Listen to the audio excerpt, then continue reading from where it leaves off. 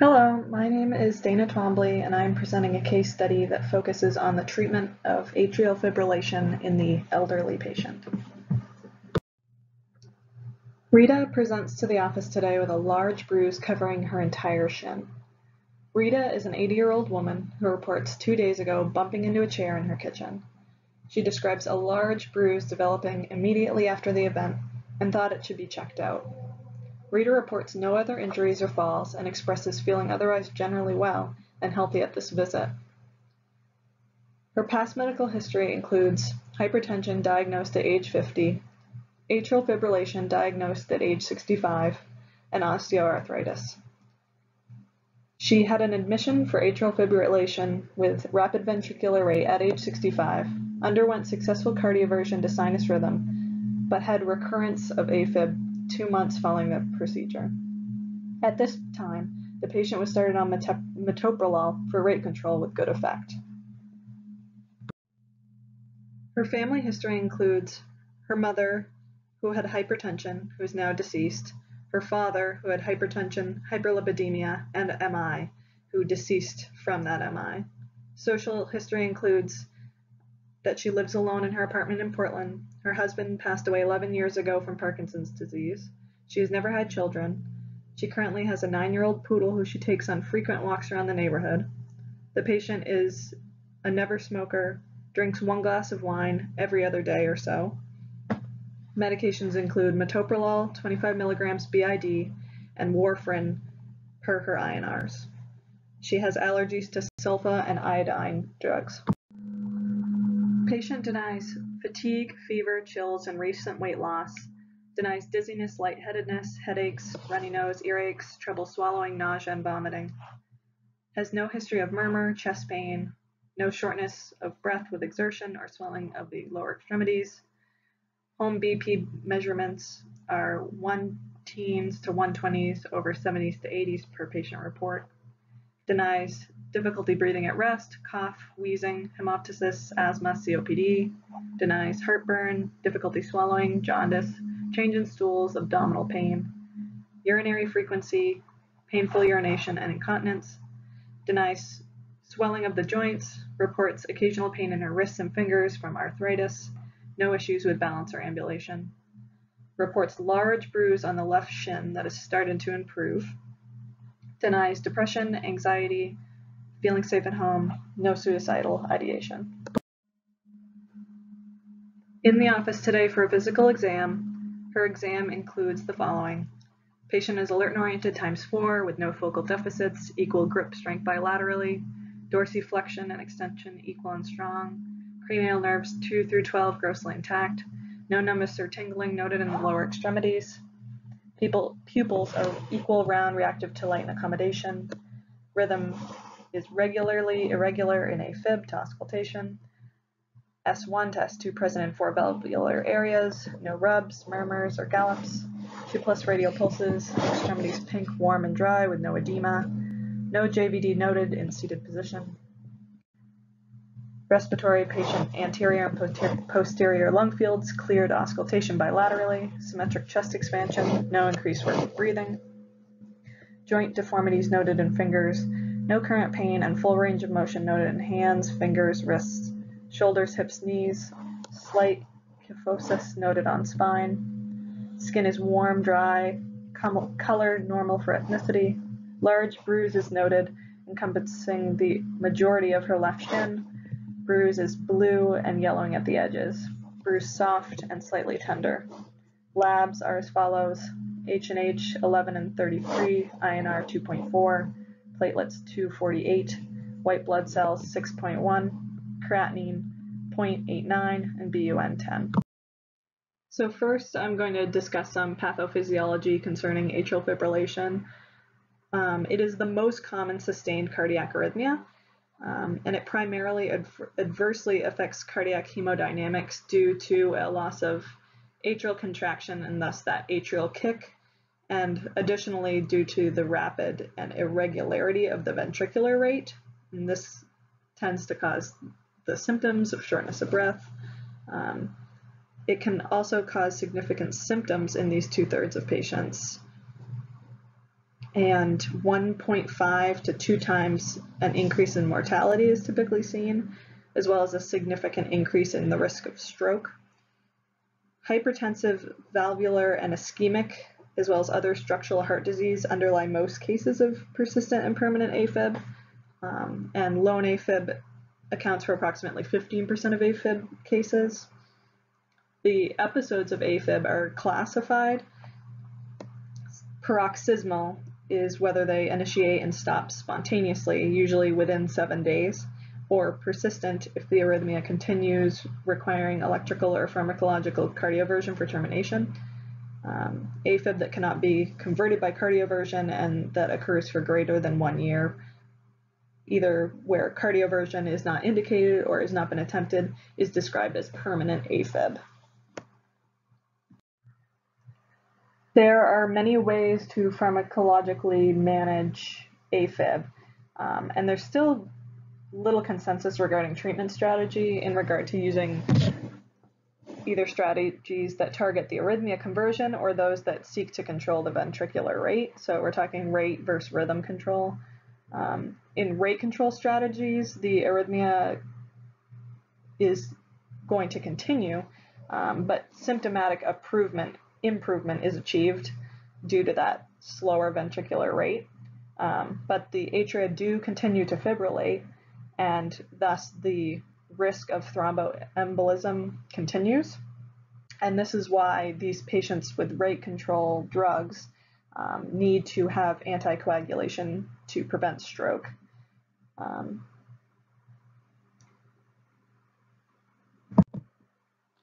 Rhythm control aims to restore the patient to a sinus rhythm and thus synchronize atrioventricular contraction, which then eliminates the symptoms of AFib by having it disappear.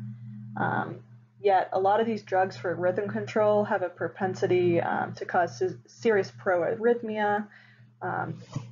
They tend to be a little more difficult to manage than rate control drugs and often have higher costs. Data suggests that both rate and rhythm control are adequate approaches for AFib with comparable rates of mortality and stroke. Up to date, though, suggests a rate control strategy in most relatively asymptomatic patients that are greater than 65 years in age, and reserve rhythm control strategies for symptomatic patients who have poor symptom relief with rate control. This theory is predominantly due to those proarrhythmic responses to some of those rhythm control medications.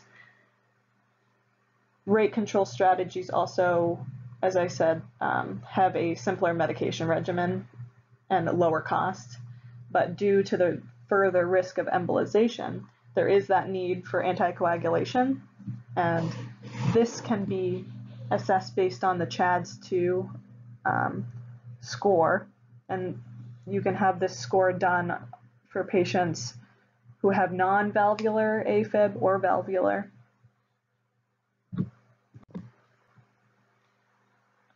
Some rate control medications include beta blockers such as metoprolol, calcium channel blockers such as diltiazem, and digoxin, but digoxin is typically reserved for heart failure patients with a low ejection fraction that don't tolerate beta blockers or calcium channel blockers. Some rhythm control options are sodium channel blockers and potassium channel blockers. You'll see amiodarone, sotalol. As far as anticoagulation therapy that's required in patients that can tolerate anticoagulation that we'll discuss further, it lowers the risk of clinical embolization in all patients with AFib. But of course its use is associated with an increased risk of bleeding. Oftentimes the benefit outweighs the risk, and oral anticoagulation therapy is recommended for all but the lowest embolization risk patients with AFib. All studies that I've read have concluded that the benefit does significantly exceed the risk for almost all AFib patients with a CHAD score greater than 2, which we will go over in a future slide. Some of anticoagulation options that are out there are warfarin, and then a lot of direct acting oral anticoagulants such as apixaban, rivaroxaban, and then there's antiplatelet medications such as aspirin and Plavix.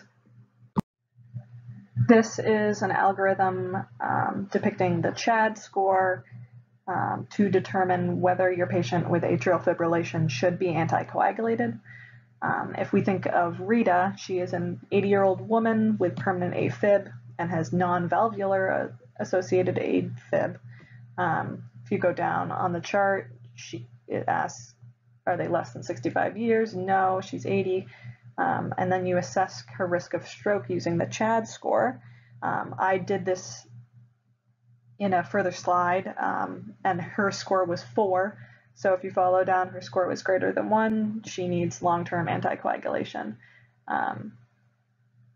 Furthermore, she also has blood score performed, which she scored very low on. This score takes into account other comorbidities that would put you at a higher risk of bleeding that you might not want to then have your person on long-term anticoagulation. This chart and algorithm furthermore says that maybe she could be put on a new oral anticoagulant, a DOAC, which we'll talk about further as well. So I'm going to spend a little time focusing on warfarin as one of her medications. Warfarin inhibits vitamin K dependent synthesis, which blocks formation of clotting factors 2, 7, 9, and 10. And we know warfarin is primarily used to decrease an event of thrombus in a lot of different situations, as well as prophylactic treatment. One thing about warfarin is that dosing can be quite difficult and requires monitoring through INR levels to optimize therapeutic effects to furthermore avoid bleeding or coagulation.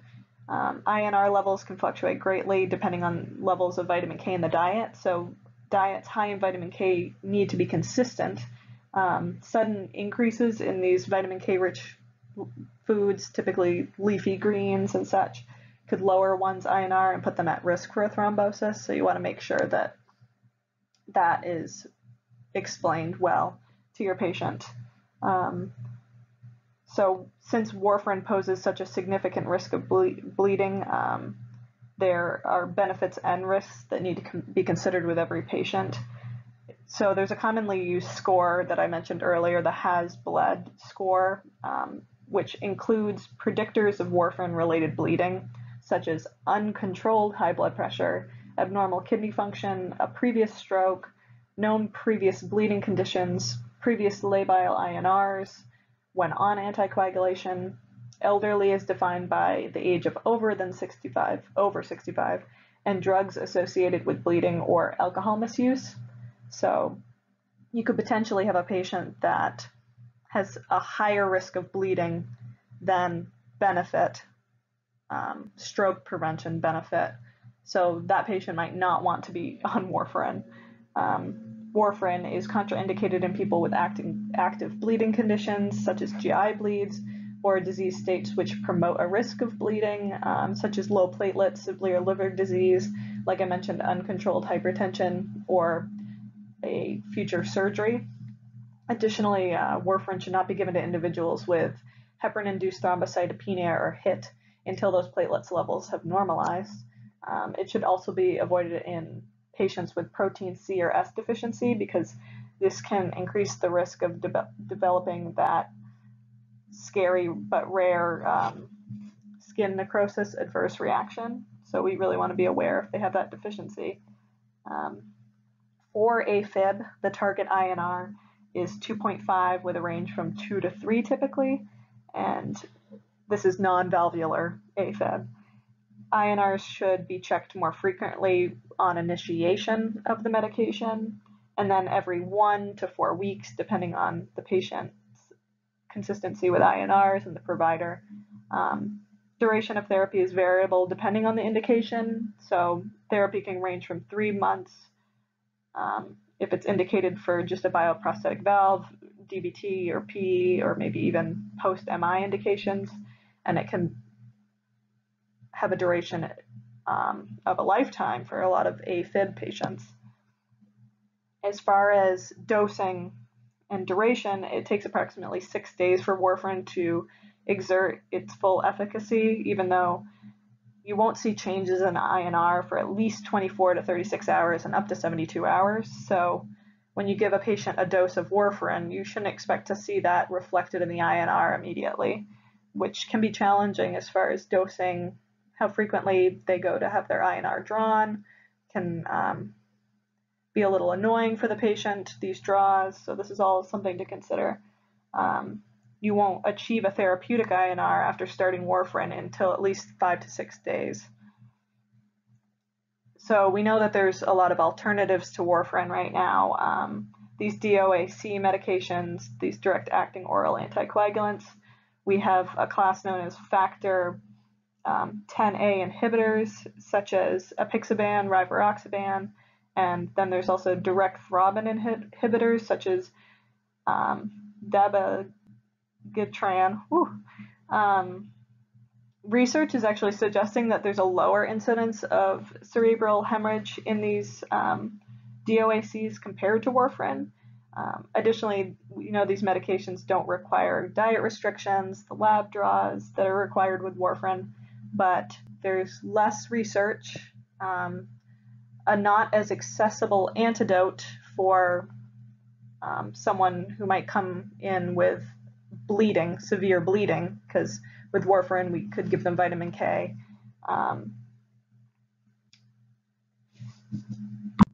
And additionally, the cost is a lot higher with these DOAC medications. I went on GoodRx, and for 30 pills of warfarin, 5 milligram tablets, the price can be as low as $4.97, whereas 30 pills of apixaban, 5 milligram tablets, the same amount, is $232. So you can see quite a discrepancy in price, which is significant for a lot of patients. So to finally return back to Rita, we know she's an 80-year-old woman with permanent atrial fibrillation. She has been taking an appropriate medication for rate control treatment. We know that beta blockers are an appropriate treatment. Her heart rate and blood pressure seem to be consistently within normal range. She's completely asymptomatic of her atrial fibrillation. Therefore, metoprolol seems to be adequately controlling this. As described earlier, both her age and permanency of her AFib make rate control an appropriate strategy over rhythm control. She did receive a cardioversion at one point that was unsuccessful, and at that time they determined to just start her on a rate control strategy. I did conduct her CHADS-2 score, and she did score a 4. 2 points were for her age over 75, 1 point for hypertension, and 1 point for her female gender. Her has-blood bleeding risk score ended up having only one risk factor, which was her age greater than 65. So therefore, her bleeding risk score is 1 in 100, where her ischemic stroke risk for her CHADS-2 is 4.8 in 100. Therefore, we can see that there's a benefit overweighing risk in concern with anticoagulation in this patient. She doesn't routinely have falls or any accidents other than bumping into this chair. Her living situation is accessible and doesn't pose a large hazard in relation to anticoagulation.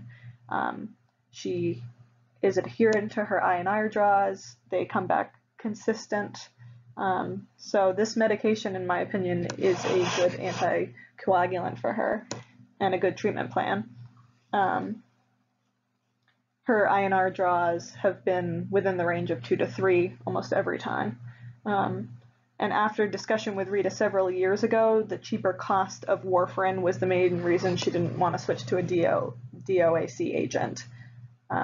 So she's currently happy staying on warfarin.